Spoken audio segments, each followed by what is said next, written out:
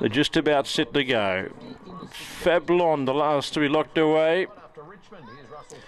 Thank you, Marto. So they're set for the quaddie first leg. All the best of luck, race 5. Favoured in the pink. They're ready.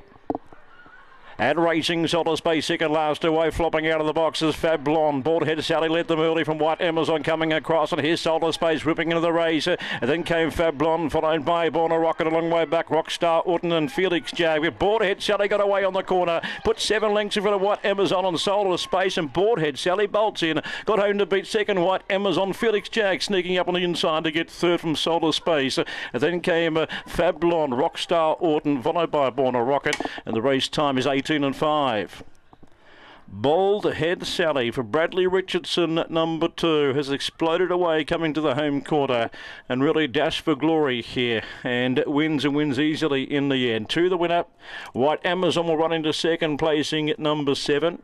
Felix Jag has snuck up along the fence to get third, the green, number 6. So 276, 215, 772, run home 1083, and the time 18 and 55, and 8-4 Solar Space. A 2, 7, 6 and 8, winning margin 6.5 lengths, 1.5 between second and third. Bald Head Sally, a black bitch, whelped on the first day of March 2021 by Barcia Bale. Cheeky Tunes is owned and trained by Bradley Richardson. 11 starts now for 2 wins, and that race time just outside of her PB.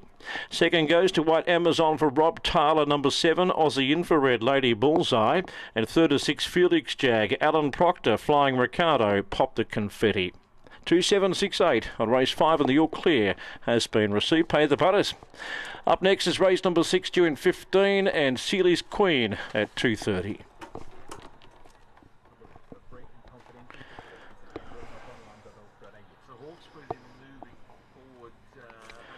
All clear here, 2768. So Hooks is moving in.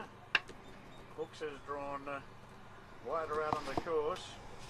There's a very solid, heavy track record. And Black Duke now is the last to move in. So Black Duke, who has shortened up, he is the last to move in here for the final race of the day, the Lawn Shed Handicap. Protest was upheld in the previous. Valencia the winner. Now Hooks is bouncing around in the gates there, drawn wide out. Black Duke is outside. The rough and racing now. Last out of the gates was Construction Master, and Queen Una flew out. She's going to lead comfortably from Invincible Vision, and now Barticelli showing great acceleration. Barticelli quickly ripped up on the outside and takes the lead away from Queen Una, who handed up. Invincible Vision parks up on the outside. Now Hook's got across to be 1 out, 1 back on the in advance of Via Delabor, then just Tozza further back.